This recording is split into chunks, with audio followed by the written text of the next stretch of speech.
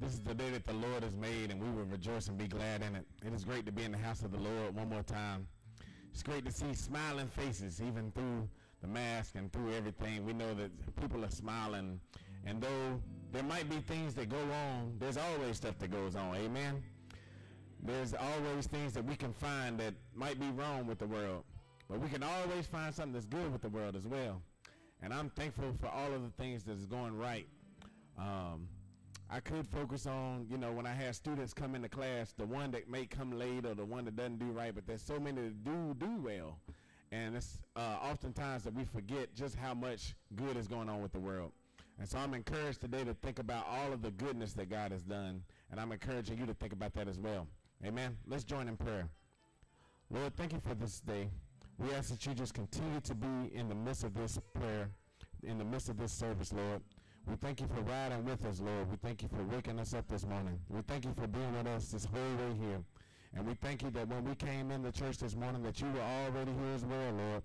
We thank you for being our mother, our father, our sister, our brother, our doctor, our lawyer, everything that we need, Lord. You are more than enough.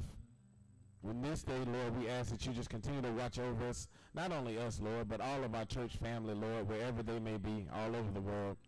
And not only our church, Lord, but all of the churches that are around us, Lord. Not only all of the churches, Lord, but everyone that has known you. And whether they know you or not, Lord, be with them. Guide them all, Lord. Bless those that are all sick and shut in, Lord. Bless those that may not have food to eat this morning, Lord. Give them comfort. Bless those that may not have the money to get the medical care that they need, Lord. Still be with them. Be with us all individually and collectively, Lord. And this day, we will continue to give you praise. For we know that we can't do it without you, and we won't try. Lord, be with us now and always as we give your name praise and glory. In Jesus' name we pray. Amen.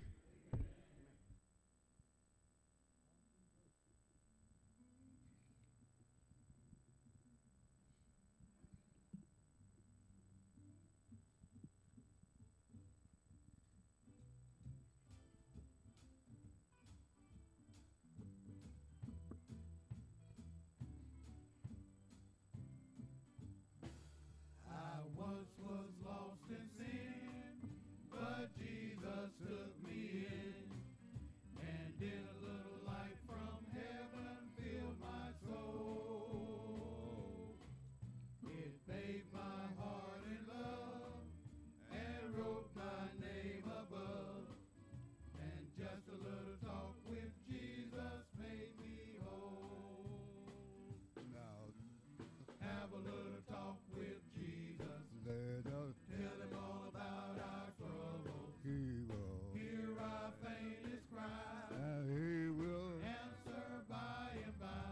and when you Feel a little prayer wheel turning. and you Know a know little fire is burning. He will have a little talk with Jesus makes it right.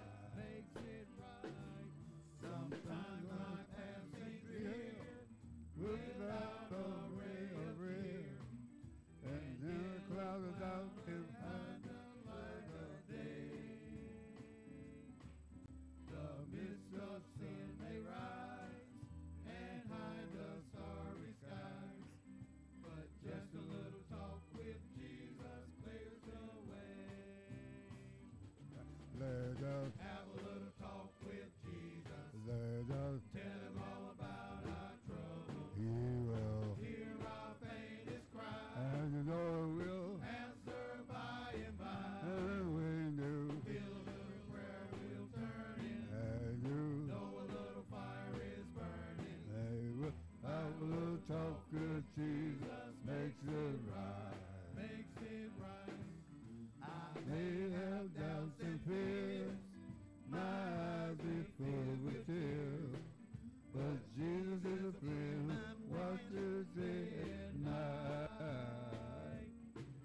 I go to Him in prayer, He knows my every care, and just a little talk with Jesus makes it right. Oh,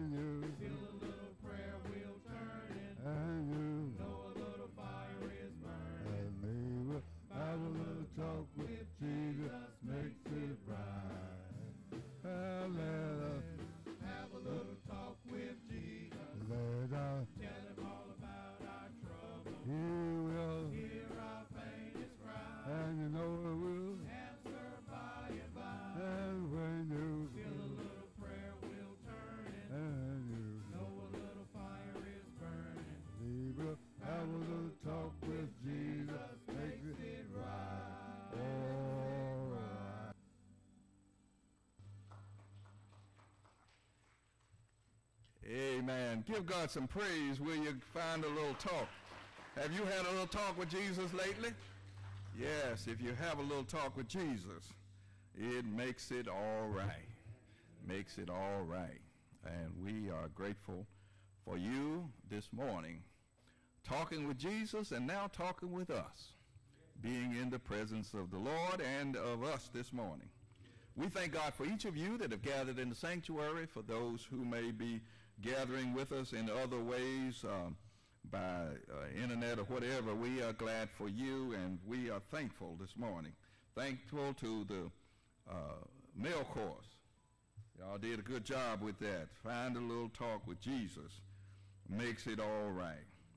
And if you, whatever the struggles you have, a little talk with Jesus will make it better. Thank God for you being here this morning. Thank you, Brother Gary, for being on the piano, for Brother Deacon Rodney for being on the drums this morning. And glad to have you back, Brother George, after your surgery. God has blessed you to be back up. Yeah. Thank God for you. Thank God for each of the men in the male course. And thank God for these ministers who are with us this morning, Reverend Monroe Miles on the pulpit and Reverend Patricia Miles in the audience there, and we are grateful to each of you for being with us this morning. I'm going to come back to the visitors, but we are delighted to have each of you with us this morning in the house of the Lord. Lots been going on in the last days, both in the world and around us. We're grateful. We had association meeting yesterday, and a number of the ministers, a number of the folks in this church were involved in that, and we were grateful.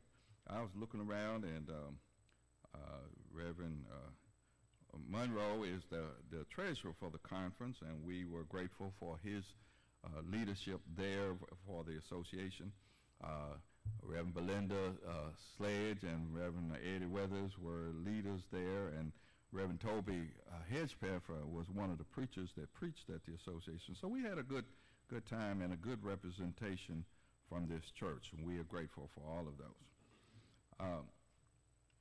We ask God's blessings upon us this morning as we gather. I want to say happy birthday to Brother Alvin Leaf, to Reverend Zelda Holland, to Brother Emerson Giraldo, Sister Glenda Leaf, and Sister Hillary Leaf. All of those are having birthdays this week. And we say happy birthday to Deacon John Turner. Happy birthday to you today, yes. And we are delighted that you are having a good birthday, and we pray to God that you and others will have many more to come. Are there others celebrating anything going on this week? Right now, we are grateful for those. I want to give a shout out to one of our folks, Brian Boswell, had a birthday yesterday, and I just want to give a shout out to him and ask God's blessings upon him as well. He's connected to this church, and we ask God's blessings toward him. Thank you for those things. Now,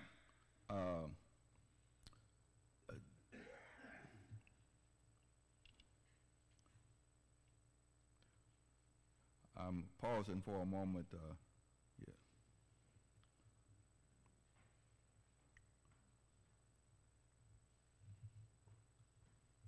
Good morning, church family. Good morning. What a beautiful day.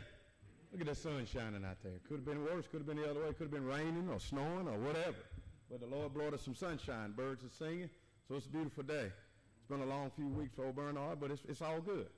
I know Reverend Milner asked for news, but I totally sat there and drew a blank. But I know on Wednesday, Tina and I are celebrating 26 years of marriage. So it's I've traveled the last 2 weeks, been on the road, and she left out this morning going to Florida for a conference. So first time since we've been married, when our anniversary came around, that we're not together. But like the pastor said this morning in the study, it's always another day. But I just ask that God protect her and watch over her while she traveled today going to Florida for her week-long conference. So it's all good. So if anybody wants to invite Bernard for a meal, please feel free to do so. I don't eat a lot, but I will join you. But don't tell her I said that. But I know my mama gonna take care of me and look out for me. So, but I will go wherever. But on today, as we stated last Sunday, this month is Pastor's Appreciation Month. And we have a tremendous pastor here that gives a lot of his time and energy to this church, to this community. And this morning, I'd like for you to come down because we're going to have some people. Each Sunday, as I stated, we're going to have some people speaking and offering some words that are coming from their heart as to what Reverend Milton means to them and what he means to their families and to this church. But I've had a guy that I just went to after service last Sunday, and I said, brother, I need you. And he said, without hesitation, he said, I most definitely. So before we get into that, next Sunday, there's a basket out front. So if anybody, again, as I stated, anybody that has a card or whatever they want to drop in that basket, feel free to do so. So there again, we're not asking organizations to do great things, but if you've got something, we would like to try to do it next Sunday as far as the gifts and presentations, because we're going to do a presentation on behalf of the church next Sunday. But if not, we're going to carry this all the way through the fifth Sunday and honor our pastor. And not only him, but we have some tremendous associate ministers here as well that do a lot to support our church. So we want to thank of those people as well. And I know Pastor just mentioned that all of them were involved yesterday. But without me further ado, I would like to bring Brother Art Guy forward. He's wanting to be straight and keep it clean and be nice. But no, Art's a good guy. He's good people. And he and I cut up and laugh and joke a lot, and we've broken bread together many times. But this morning, Art Guy. That really was a warm welcome, wasn't it? Very warm welcome. And the thing of it is, he just mentioned that his wife's out of town. Didn't he just mention that? That his wife is out of town. And me being a good Christian, I was going to offer him an opportunity to have lunch or dinner with me this week at a favorite gas station of mine. Okay? But I'm going to kind of change that a little bit. Now, I want to share just a short story with you this morning, make it a little light in here. I do a lot of traveling like Reverend Milton has. Reverend Milton, I'm going to be clean. I'm going to be clean. So I called Darlene and I said, Darlene, I really need to get that last vaccine, that booster shot. And I said, do you mind making an appointment for you and I both at CVS? I said, for you and Big Daddy. And she said, of course. So we went over there to CVS, and she got her vaccine first. And, she's a big lady, and, it didn't bother her at all. And then it was time for me to get mine. And I said to the lady, I said, is anybody else in here beside us? And she said, no. And she kind of pulled up my sleeve. I said, do you mind if my wife holds my hand?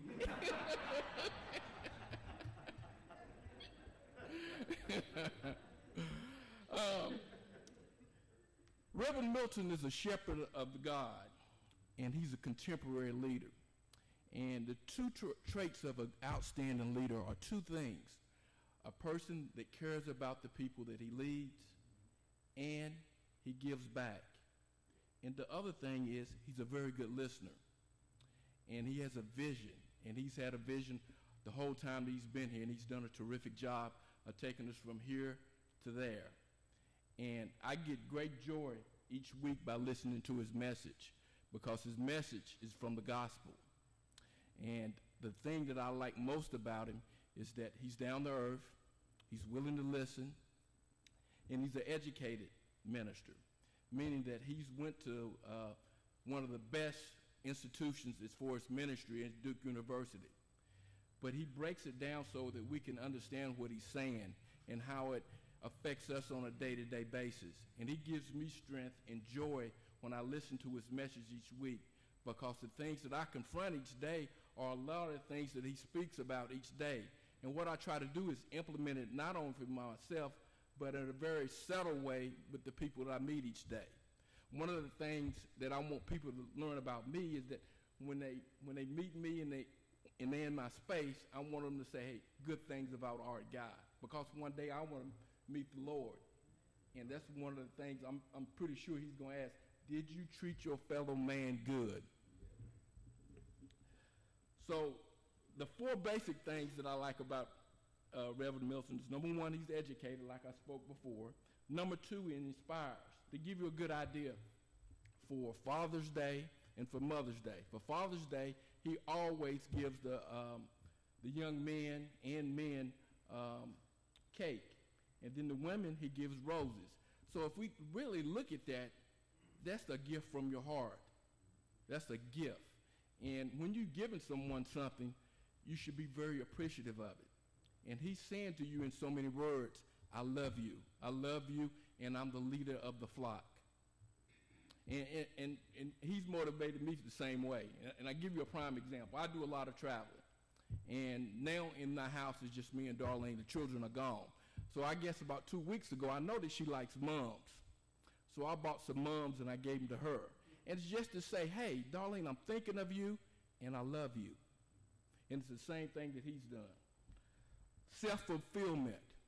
Self-fulfillment means that I think the most joy that he has is giving and helping others. And that's the prime trait of an outstanding minister. And then service to humanity. Reverend Milton has been in church over 30 years. And not only has he been a church member, but he cares about everybody else in the surrounding area. He's been on a lot of different boards. He's traveled all over the United States. And what that means is that he's had an opportunity to be in a lot of different situations. So that develops him as a person and also as a minister, because he's had an opportunity to see a lot of different situations. So you take that information, you analyze, and you say to yourself, how do I become the best me? And he's done a wonderful job. And I said earlier that he was a contemporary minister. And what I mean by that, as time has changed, he's adapted. I had a buddy that said to me, he said, Art, you know, some ministers don't adapt. So to give you a prime example, 2 or 3 days before he preaches, he sends out a document telling us what to expect. You wouldn't have done that 20 or 30 years ago. So that's adapting to what's going on today, because people of today is totally different from people from 30 years ago.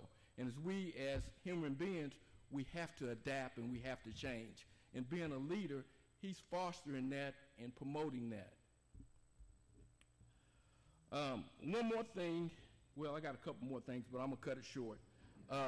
One of my favorite singers is Charlie Wilson from the Gap Band from back in the 80s.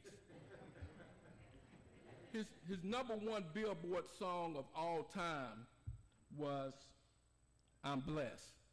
Now, don't worry, I'm not going to sing it. I'm not going to sing it. But I do want to change the title and say that we are blessed to have Reverend Milton. Now, in conclusion, I want to share a short prayer with you. So let's shut your eyes and just think here for a second. The richest wealth is wisdom. The strongest weapon is patience. The best security is faith. The most effective tonic is laugh. May God bless you with all of them today and for always. Amen. Amen.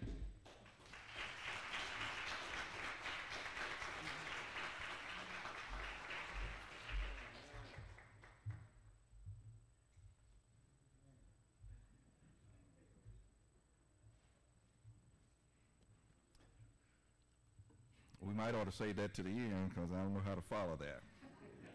Thank you, Art, and thank you, Deacon Miles. Thank you to this congregation for all that you do to show your love and your appreciation of me, because I do love you and I do appreciate you, and thank God for you.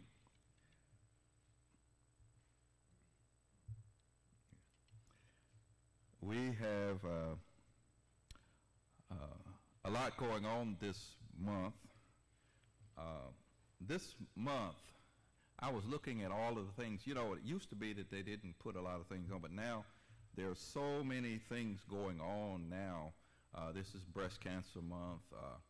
I was seeing where they're dealing now with your mental health month, and this is still Latino month, and I learned that this is also Asian month. So there's a lot of things going on around us as well. But even in this church, today historically has been the Men's Day, and so we will honor that and follow that as well. But we have started some weeks ago now. We're right in the middle of a time of the fruit of the Spirit. And so we will continue those as well. So there's a lot going on. Thank you for the appreciation time. But also now we shall move to other things. And so at this point, we will have our scripture and our prayer, our offertory prayer, and then Reverend Monroe Miles will do those. And then Deacon Ricky Turner, as you know, each Sunday we have had a deacon to share reflections on the fruit of the Spirit that we are focusing on today. And so today is goodness, and Deacon Ricky Turner will come and do that following the scripture and the prayer at this point. Before the selection, I will come back for just a moment. Well, good morning, church. It's good to see all of you. Know that God is still blessing in the name of Jesus. Our scripture reading will be coming from, it'll be on the back fold of your program. It'll be coming from Psalms 37, verses 23 through 31. And it reads as follows. Our steps are made firm by the Lord when he delights in our way. Though we may stumble, we shall not fall headlong, for the Lord holds us by the hand. I have been young, and now I'm old, yet I have not seen the righteous forsaken, nor their children begging bread. They are ever given liberally and lending, and their children become a blessing.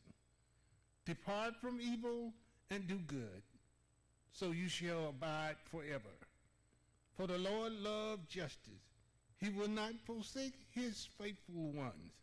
The righteous shall be kept safe forever, but the children of the wicked shall be cut off. The righteous shall inherit the land and live in it forever. The mouth of the righteous utter wisdom, and their tongue speaks justice. The law of their God is their heart, and their steps do not slip. The word of God for the people of God. Our blessing of our offertory offering. Let us pray. Dear God, as you have blessed us in many ways. We come, dear Lord, to give that a portion which you have given us, oh God. That we may be instrumental in growing the ministry here at Union Chapel. And we say thank you, God. Thank you for all that you've been and that what you have done and that what you're going to do, oh God. You thank you, oh God, that you have made it possible for all of us to have a way and to give unto all, oh God. There's joy in your giving, oh God, and we say thank you. Thank you, Lord, for each and every one that's here in this place, that they give accordingly to your Heavenly Father, and you bless them, oh God, and we say thank you. And dear Lord, we pray for you, this offering to be used for the upbuilding of your kingdom, that someone may know that you are a true and everlasting God, in all that we do and say in Jesus' name this day. In the name of Jesus Christ, we pray. Amen.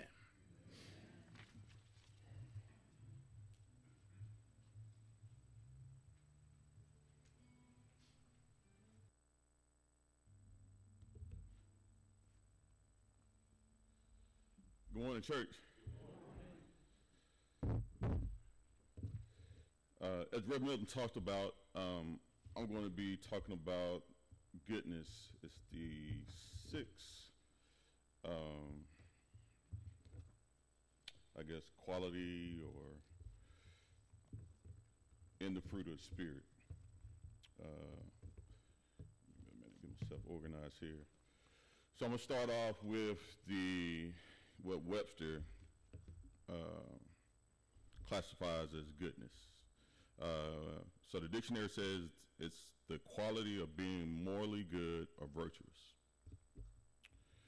And if you look in your fruit of the Spirit, it says goodness is a selfless desire to be open-hearted and generous to others above what they deserve.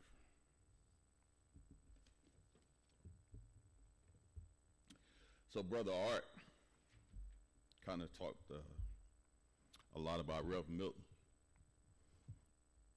And when you, as he was describing Reverend Milton, you know, a lot of the stuff that he talked about, how Rev is, definitely describes a person that's Christ-driven, right? Trying to aspire and be like God.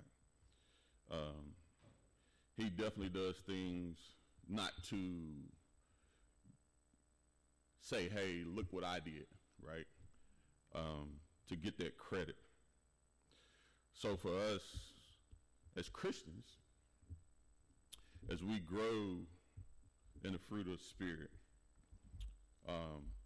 those are the things that we should try to do too. So you got I just touch on the other fruits that have already been talked about: love, joy, peace, patience, kindness, and goodness.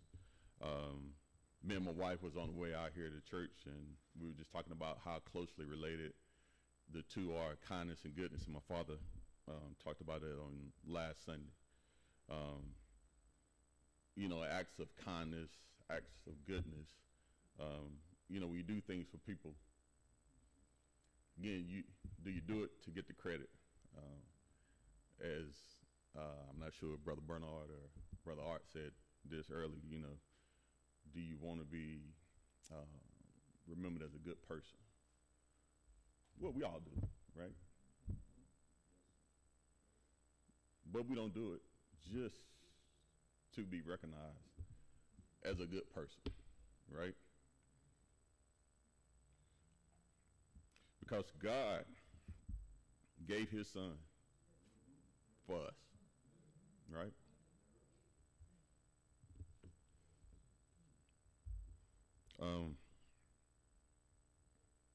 And that's what we should keep in mind too, that God was selfless in that he gave his own son to save us. So when you think about goodness, you know, think about that. You know, God has blessed us every day. God blessed us to make it out here today. And there's just small acts of goodness. And a lot of times, you know, us as Christians, sometimes we don't recognize that, right? We don't always give God the thanks that he deserves, right? But back to us as Christians, we know God is going to be good to us, right? Because as Psalm says, Psalms 23:6, surely goodness and love will follow me all the days of my life, and I will dwell in the house of the Lord forever. So for us as Christians, we should definitely grow. And I know I have personally, in the fruits of the Spirit. my wife, one of the ones, patience. I know my wife would probably say, well, you need some work in that category. As I've gotten older, sometimes my patience gets a little thin. But I do try to exercise patience. On my job every day, I go through struggles. At home, with me and my wife. And I try to exercise those patience. Kind of switching, y'all excuse me, kind of all over the place. But as you talk about these fruits of the Spirit, goodness and good, right? Kindness.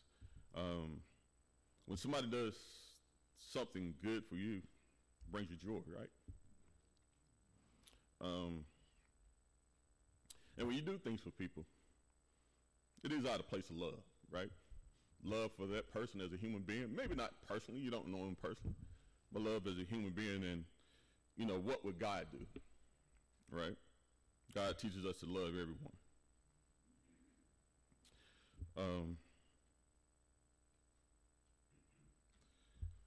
So, give a couple of examples of, for me, just stuff that I've experienced. And just recently, last Sunday, we went out to dinner, and one of my classmates was out eating. He's actually a preacher now, but it's kind of beside the point. But he came up to us as we were eating dinner, and we were just talking and, you know, just catching up. And next thing you know, he opens his wallet, pulls out some money, and say, "Hey, want to bless you guys."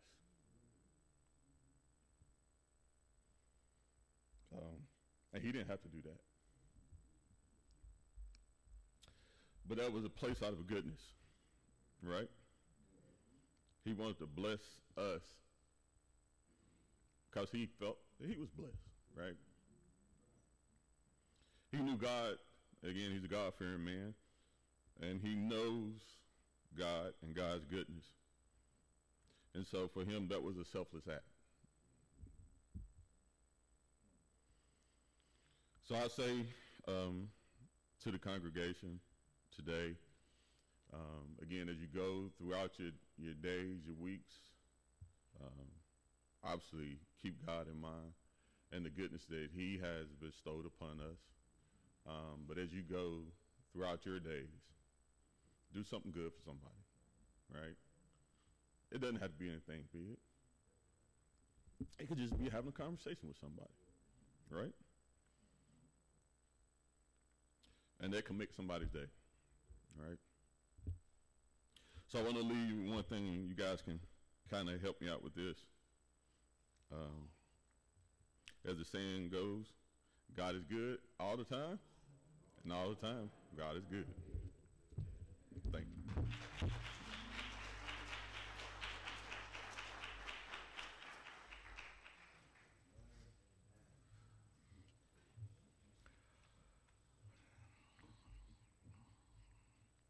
Thank you, Deacon Turner.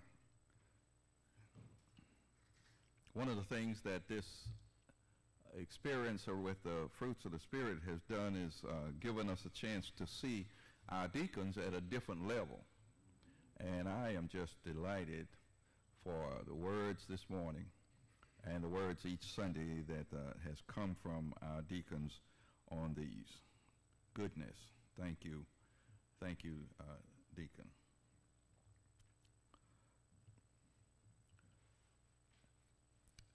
For the last several years, we've had young men in the church to share with us on Men's Day. Sometimes we get caught up in the older people and we forget younger folks.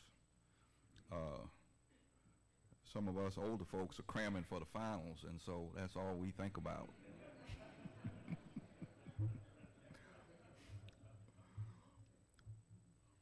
But there are young folks who have words to share with us and we are delighted that we offer that opportunity. Now, Orrin, I'm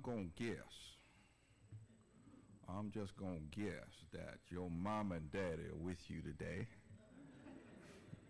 And we're going to ask you to stand and greet us if you'd like to this morning. Good morning. I thank God for this opportunity to be here this morning. To the pastor, the deacon, and mother, saints and friends. It's a blessing to be here. It's a blessing to support your children. And we truly support our child, and I'm excited to hear what he got to say.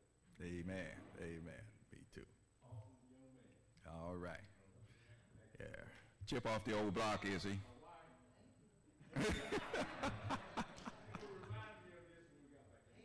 Uh-huh. Well, I'm glad you thought of it now so you can get back in the car comfortably. Yes. Uh-huh. Yeah. All right. Thank you. Thank you. Now, on the tradition of this is that the person who's speaking will sit in the middle chair. So come on up here and sit in the middle chair. Some preachers don't allow others other than preachers to sit there, but we have historically been open. So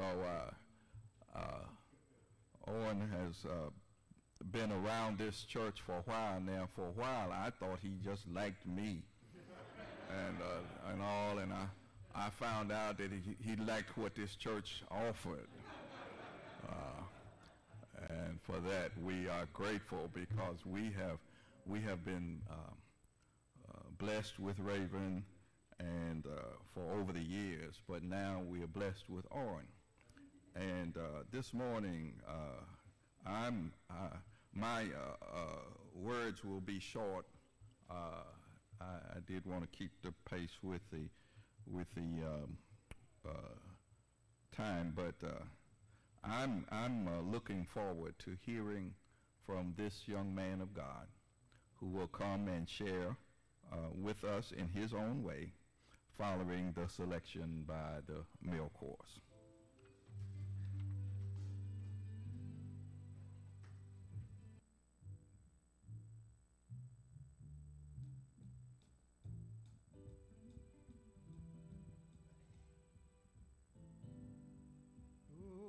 What manner of man is this who died upon the tree? What manner of man is this who set the captive free? You know he walked on the water, and he calmed the raging sea. What manner of man is this? Well, he gave his life. Say it again. Whoa, what manner of man is this who died upon the tree? What manner of man is this who set the captive free? Yes, he walked on the water, and he calmed the raging sea. What manner of man is this? Well, he gave his life for me. Well, you know, prophets call him Emmanuel. Oh, yes.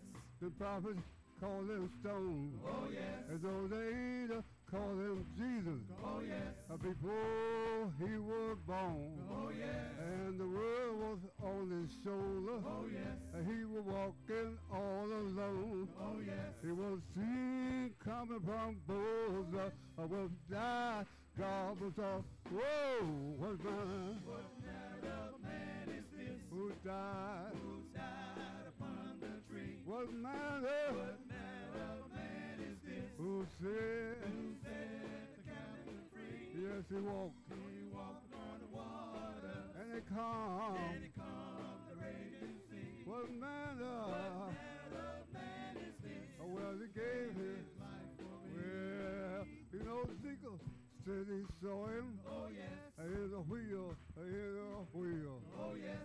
John talked about him. Oh, yes. It was the book of the seven seals. Oh, yes. Then Paul gave his description. Oh, yes. Was brighter than the sun. Oh, yes. He said, if you don't know this man, Lord, you better run. Oh, what man? What manner of man is this? Who died? Who died upon the tree? What manner? What manner of man is this? Who said? Who set the captain free? No, he walked He walked on the water. and he And calmed. he calmed the raging sea. What manner? What manner of man is this? Who gave his life? Whoa, what manner? What manner of man is this? Who died? Died upon the tree. What manner? What manner of man is this? Who said? Set the captain free. He just walked He walked on the water. and he calmed. Calmed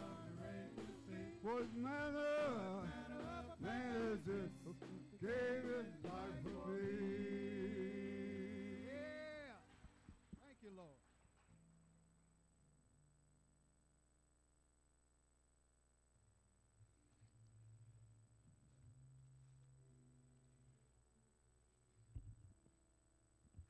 Good morning.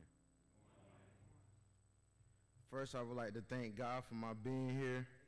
Then I would like to thank the pastor, the elders, deacons, mothers, saints, and friends for allowing me to speak in front of you this morning on this Men's Day. My name is Owen Burning III, but some people know me as Trey. I'm 26. I grew up in Greenville, North Carolina, in a home with both of my lovely parents, Owen Burney Jr. and Rosa Burney, who you just met. Can y'all raise your hand one more time? Thank you. I was also blessed with two older siblings, Janetti Burney and Jermaine Williams. Growing up, me and my sisters were always in, around, or near a church. Every Sunday, we got up bright and early for worship service at 9 a.m. And every Wednesday, we reunited at the church at 7 p.m. for Bible study.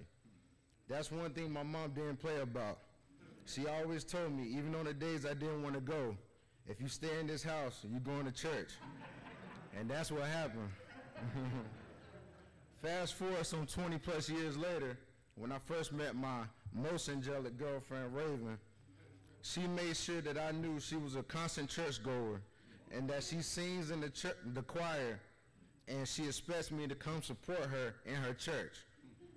However, at this point, she didn't know I was a church baby myself, and that going to church was something I've done all my life. So I told her that's not a problem at all. As a matter of fact, I expect the same for you in my church. Similarly to my mother, my father was just as strict about going to church, but also even as strict about getting some work out of me. See, I grew up around a lot of older country folk, so I heard all the stories about you don't know what it's like to prime tobacco, or you don't know, you never had to get out of school and work on a farm.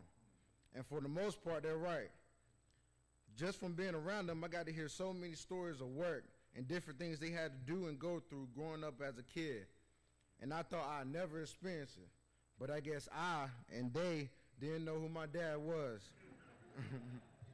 My dad's had me on roofs of houses, plowing farms, clearing acres of land, and everything in between. And at that time, I didn't understand the reasoning behind it at all. See, my parents own a construction company, so work is literally a part of our life. From being 3 years old, walking around job sites with a kid tool belt, following my dad, to me being 26, walking around the job site with a way bigger tool belt. I've learned a lot from my parents that I was taught as a child, and it's never left even as a young adult. Growing up, every Saturday was a work day, or it felt like it. We got up early and commuted to wherever it was my dad had planned for us to work that day. As a child, this was unheard of to me because none of my other classmates or friends had to do anything of the sort. It even got to the point where my friends wouldn't want to spend the night with me on Friday because they knew my dad was going to have us working on Saturday. So they started coming over after we finished work on Saturday. But then they realized if they stayed on Saturday, that they were going to have to get up early for church on Sunday. So some stopped coming on Saturday eventually as well. When it was time for me to go to college, I came up to Greensboro, almost 3 hours from Greenville, where I didn't have to worry about cutting grass, working on a farm, or any other physical activity my dad might have up his sleeve. I stayed up as late as I wanted to. I slept in as long as I wanted to. I got to be my own schedule, and quite frankly to me, I was living the life. It wasn't until after college that I decided to stay down to Greensboro and find my own way. And they let me, even though they explained that coming back and possibly working for the family business would be the smartest decision. I still felt like I had to find my own way as a man. However, I didn't take into consideration that I didn't have enough money for groceries, rent, or even some leftover for extracurricular activities. It got to a point in my life where I realized I made the wrong decision. I need to go back home and regroup. At this time, I didn't realize how much of a blessing it is to be able to go back home with open arms and not have to figure it out all on my own. I also realized that this meant going back to work and saving money, not to just piggyback off of my parents. When I think about this time in life, it reminds me of the parable of the prodigal son in the Bible. To summarize, Luke chapter 15, verse 11 through 32, Jesus tells a story of a father with two sons. The younger son asks the father for his share of the estate, and the father proceeds to give it to him. The younger son then goes to a distant country and blows all the estate he had inherited from his father, and was then left with nothing at all. Just like me leaving Greensboro and coming back to Greenville, the son goes back home to his father, and his father accepts him back with open arms and throws a celebration for his return. However, the older brother wasn't as happy about his younger brother's return, because he stayed with the father throughout this whole time and never left his side, and felt he never got celebrated to the extent his younger brother did. And he told his father this. Nevertheless, the father told his eldest son, "We had to celebrate and be glad, because this brother of yours was dead and is alive again. He was lost and is found." To the older generation, I told you my story and compared it to the prodigal son, because I want you to know that sometimes it takes time for the younger generation to understand the lessons you try to teach us. I realized that all of those early mornings and different tasks my dad had us doing prepared me for the workforce, having to be up early on the daily. It also showed me as a man, we're going to have to do some things that we don't want to do, or don't even know why we're doing it, but regardless, it has to be done or nobody else will do it. Now, I can fix just about anything myself and not have to call another man to come do it for me. Those lessons I learned growing up are now saving me a lot of money and time being a young adult. Being in church all the time showed me structure and discipline. Without that time being in church, I doubt I'd be comfortable enough to stand in front of you saying the things I'm saying now. Time is relative. Just because it takes a little longer to catch on to somebody else doesn't mean it won't happen to you. NBA star LeBron James was said by many to be born the best physical prototype for an NBA basketball player, while Michael Jordan was cut from his high school basketball team. LeBron has always had the spotlight, whereas Michael Jordan had to take the spotlight for himself. However, at the end of both of their careers, it still and will forever be a great debate on who was the best basketball player of all time. LeBron, who some say always had the natural abilities and blessings to be a phenomenal basketball player, or Michael Jordan, who it took time, hard work, and dedication to get to the same level as LeBron. And at the end of the day, they both got to where they wanted to be, at the top. This same principle goes for us. Just because we see somebody living a little better, walking a little better, talking a little better, doesn't mean we can't do the same. Sometimes it just takes time and God. God will make sure to put you in the right position you need to be, and at the exact time you need it, not just when we want it or because we see somebody else with it. God will be God today, tomorrow, and all the days after. Though everybody around us may change, God will stay the same, and just because the delivery to get the gospel to the young people might have changed, the word will always stay the same. Let's not get caught up in the delivery of the word, but more so of what's being said through the delivery of the word. That's what really matters in the grand scheme of things. Lastly, to the younger generation, I know how it is. Sometimes when we speak with the older generation, we don't understand or get where they're coming from, but just keep living. As my mom always told me, you don't understand now, but you will by and by. And I didn't know what in the world she was talking about. But thank God I kept living because I'm starting to see it now. We're young, so we're going to get into some things that we shouldn't, and we still have some maturing to do and some experience to go through. But we also haven't seen much yet. So it's hard to understand the reason our parents or other older people around us do and say some of the things they do. But just try to listen more than you speak. That's the reason God gave us 2 ears and only 1 mouth. I got that from Pastor. The biggest thing I did growing up still benefits me to this day, and that was listening to my parents and what they had to go through and see, and using that and make sure I don't have to make the same mistakes. That's why it's so important for the older generation to keep talking to us. Even if it seems like we're not listening, we are. I can attest to that.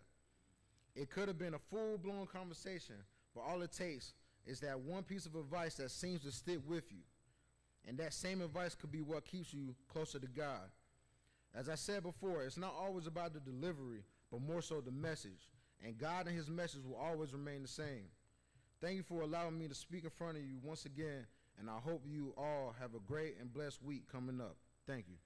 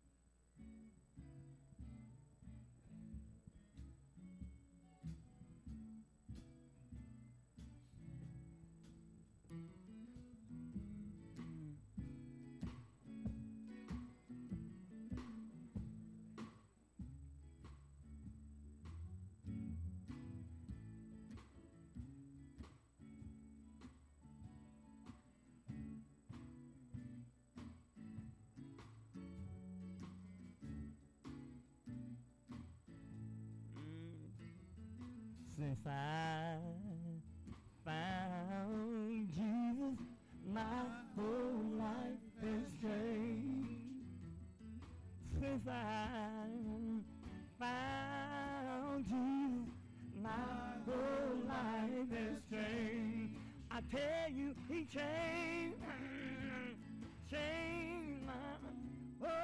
my whole life has changed. Yeah, my whole life has changed. Look at here.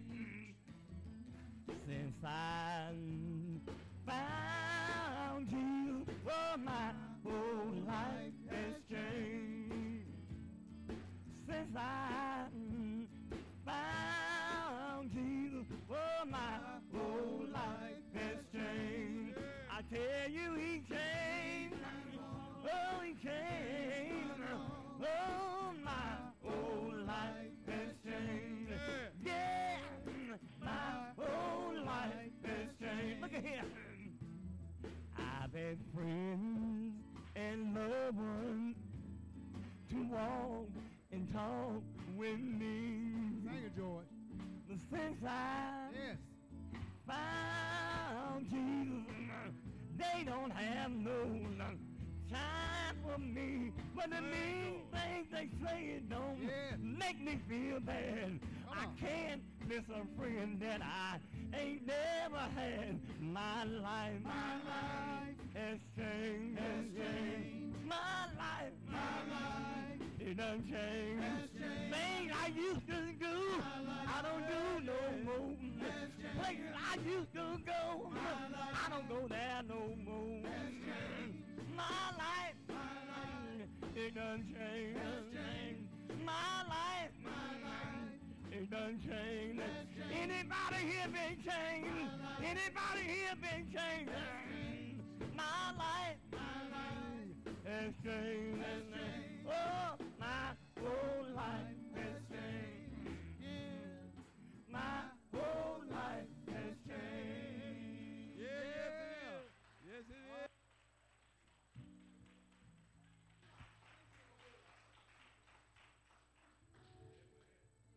Give God some praise for Orrin, will you?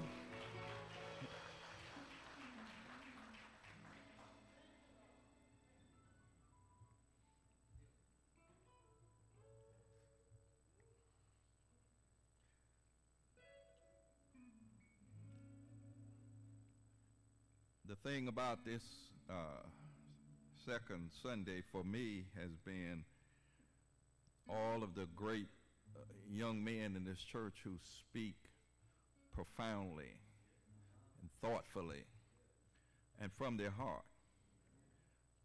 See, if you got something in you, you don't have to make it up. And you did a marvelous job. You did a marvelous job.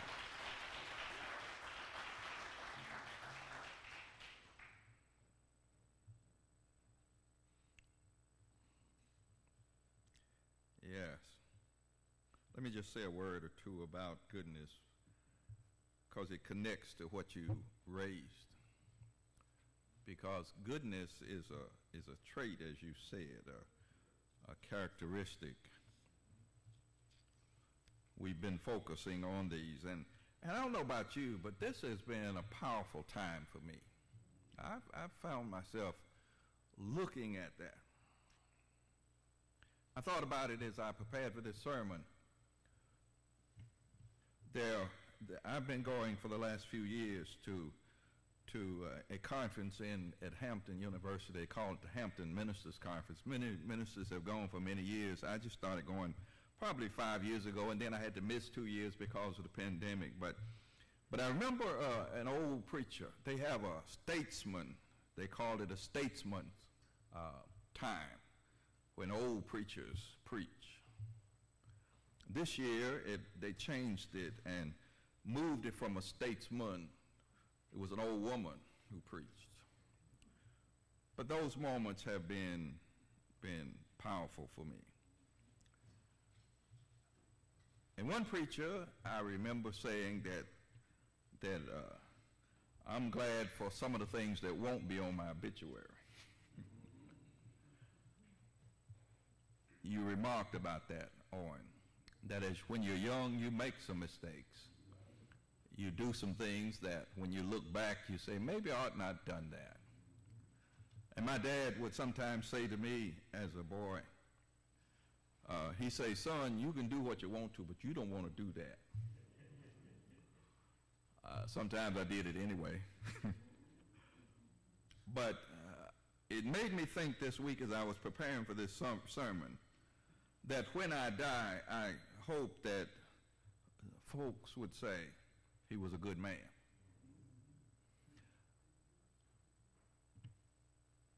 And goodness deals with, there were statements here in this thing, a selfish desire to be open-hearted, to be generous to others above what they deserve. And they used a passage, the 23rd Psalm, and it was interesting in the brochure. They said, goodness and love shall follow me in the text. And every text that I looked at, even the King James and the New Revised, said goodness and mercy will follow me all the days of my life. So the goodness becomes not just something that you want to be, but something that you become. It's a part of you. And when you take that on, that's when the goodness really then matters. The text this morning that was raised and was read by Reverend Miles raised the issue that steps of a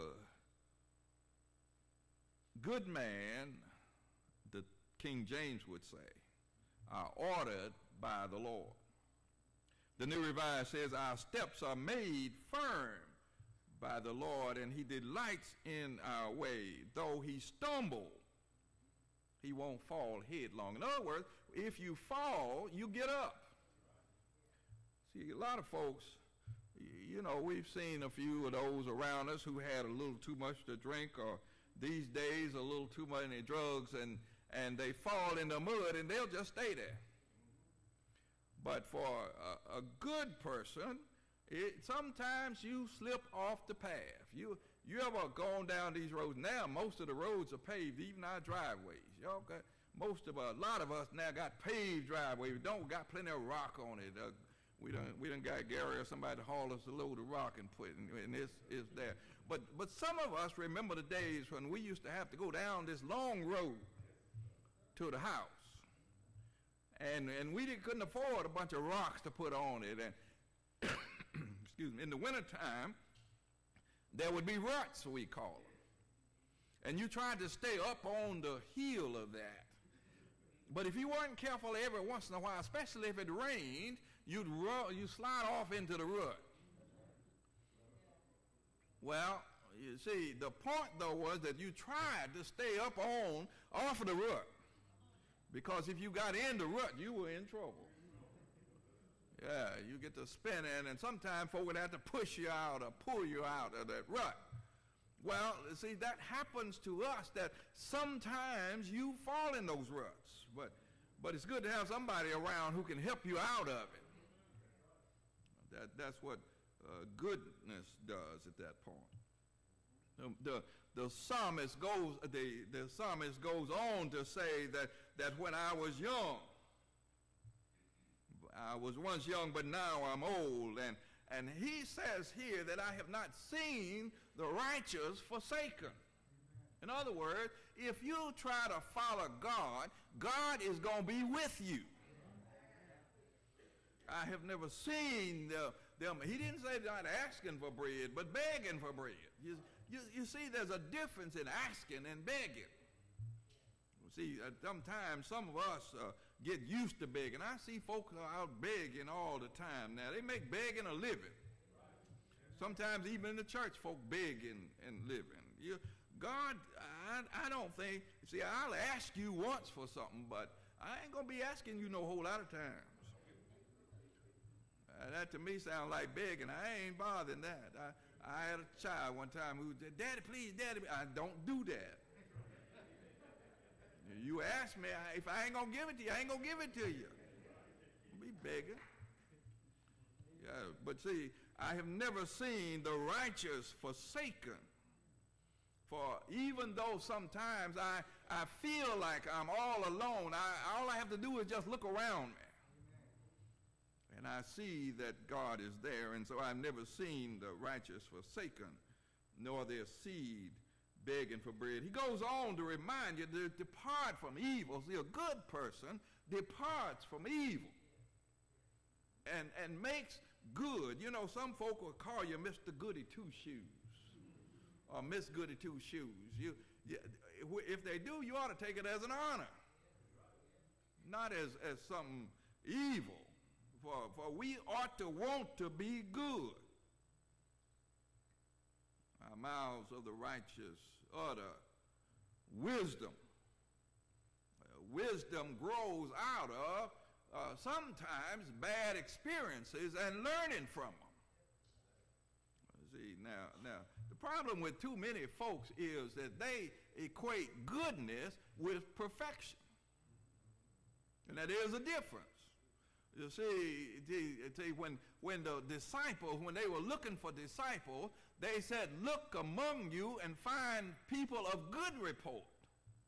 They didn't say a perfect report, because every one of us got something that we just assume folks not remember. Yeah, I get upset with Christians sometimes who act like they always been good. There's no fault in me, only because the Lord has forgiven you. You see, many of us need to look at that, and that's part of the problem. I'm going to say this morning. You see, our race, has been taught, one of the stigma of racism and of slavery was that they taught us how to be crabs. They taught us how to pull one another down. They taught us, you don't go to that mechanic. He ain't no good. You know, yeah, don't mess with them. See, I've been shafted by more of them than my own people. Now, all of them will shaft you if you let them. But many of us will run down our own folks. So we don't know how to say you're a good person. We don't know how to say you're a good man. We don't know how to say you're a good woman. We don't know how to say to my child, even though you made a C, I love you, you're a good child. See, we only look for the A's, and if you got an A manners, you ain't no good. If you got an F and you was trying, you still a good person. You see, many folks look at that, and we don't know how to look for goodness in people. We don't know how to lift one another up and say, you're a good man. Reverend Monroe, you're a good man. Yeah, you preach, deacon brothers, y'all good men. You all are good women. See, we know how to run one another. Well, you look at that run in her stocking. Rather than that sure is a pretty dress you got on. Or for that matter, you got some pretty legs in that run stocking there.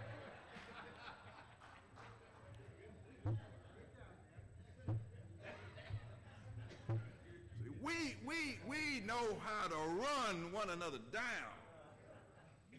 So we don't know how to say you're a good person. We listen to the statistics of our children. And we talk about all of the single parents. We don't lift up the fact that those women are struggling. And they are doing the best they can. And making those children have to come from down yonder up to where they are.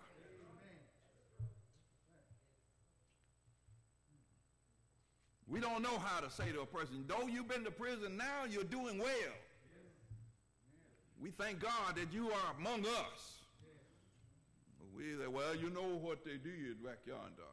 We see, goodness grows out of a person's heart trying to do what's right for God.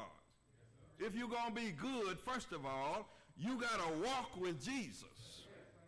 You got to have some salvation in your heart. Now, whether you got it from the get-go, some of us, see, my parents never gave me an option to go to Bedside Chapel on Sunday morning. If I stayed there, I'm going to church. Yeah, and so I started doing that with my children. That when you were there, they tell me, I'm not going to church. I said, where you living then? You moving this week? Because you going to church if you in this house. Well, you see, you got to have some salvation in your heart. You got to have some Jesus. Some of us got it from our milk. We grew up on milk and Jesus. Some folk moved the hard way, and somehow or another, like Paul, got knocked off the beast. But they still found the Lord. You got to have the Lord if you're going to be good. Then you got to follow in Jesus' way. You ever meet folk who giving honor to Jesus, who's first in my life, and they don't act like it? You got to follow the one that you said. I remember back when I was in a nice position on the national church, and they closed my office here in North Carolina and said, you can move to Cleveland. And when I didn't, then I found myself out of a job. And I found myself saying to me, Irvin, you know that stuff you've been preaching? But the Lord will make a way. You're going to have to believe that stuff. You see, if you're going to follow Jesus, you got to believe what he says.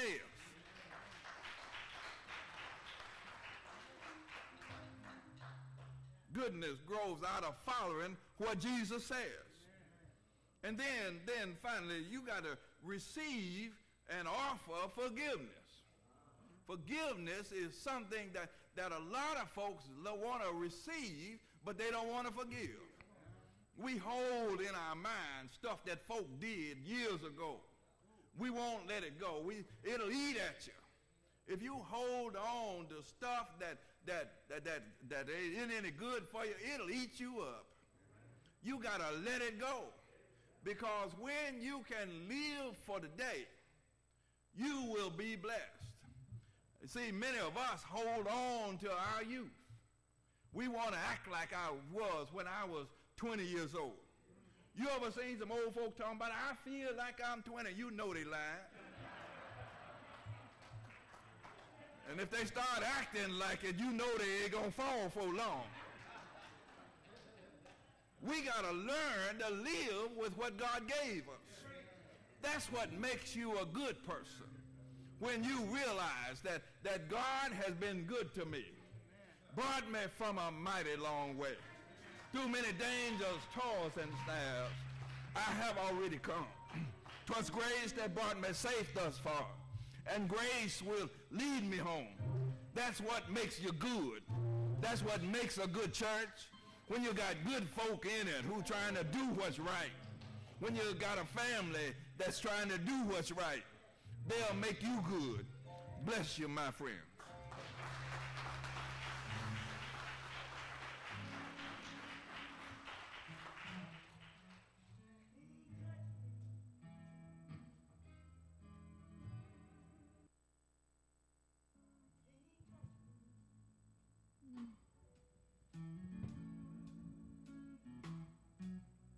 Something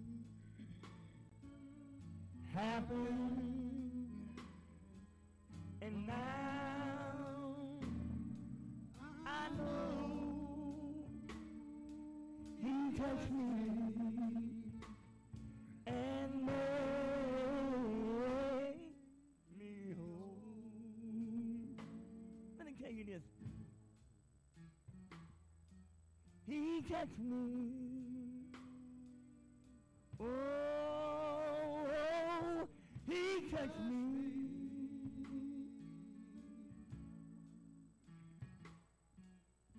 Something happened, and now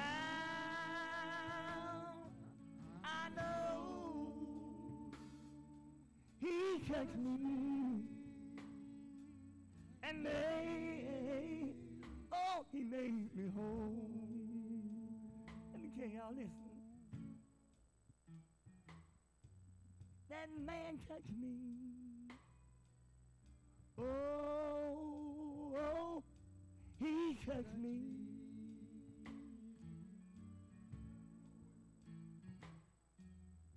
Something happened, and now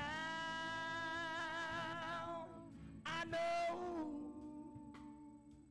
he touched me and made me whole.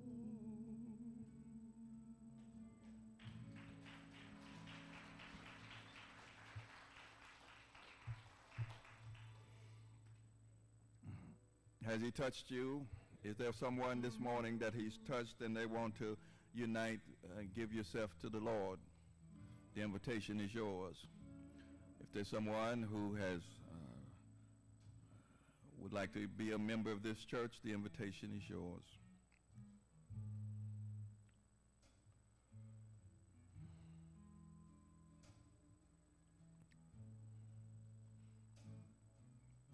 If he's touched you, it makes you act different. So as we go this week, we want to act differently with him and with each other.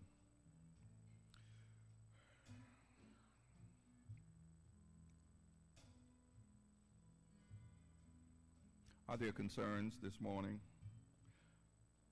I don't always ask that of the congregation, but I'm going to ask it this morning. Are there concerns that you want to share?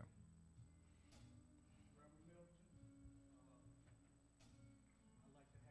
prayer go out to my stepdad, Richard Wade, and the Wade family. My stepdad suffered a heart attack last Sunday night, and me and Mom had to take him down to the VA hospital in Durham, but he wasn't breathing too good, and his heart was, troubling him. But when we got him down now and the doctors took care of him, his breathing got all right, and his heart's back to normal. So I like prayer to go out to the family.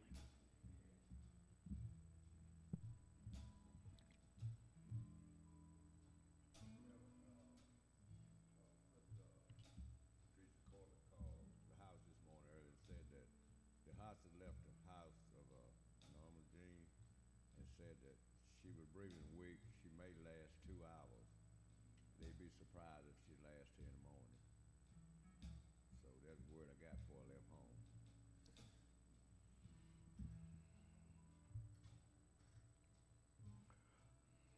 We pray for the Wade family. We pray for the Corbett family, the family of Norma Corbett. There's much to pray for. It's me. It's me. It's I, O Lord, that stands in the need of your blessings.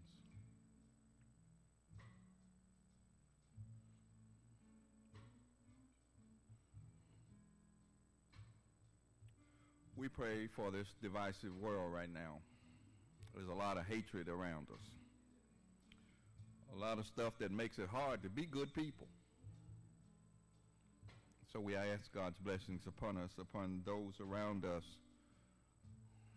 that we might be what God wants us to be, that we might be good to each other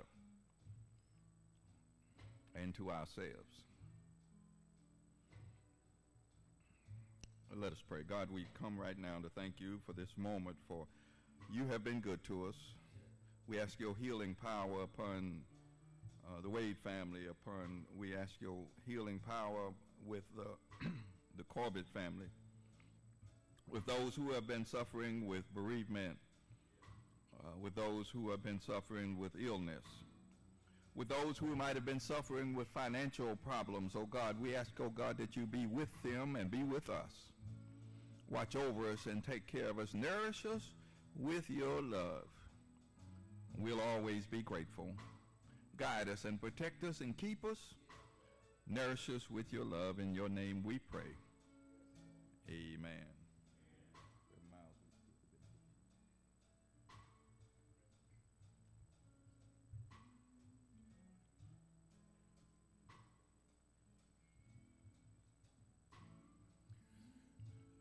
Let us prepare for our benediction with uplifted hands.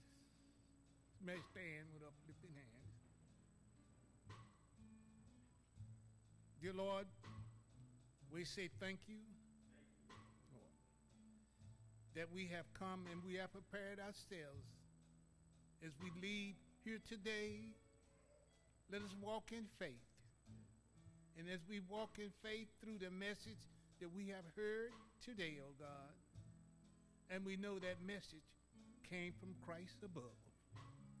And may the Lord watch between me and thee while we're absent, one from another.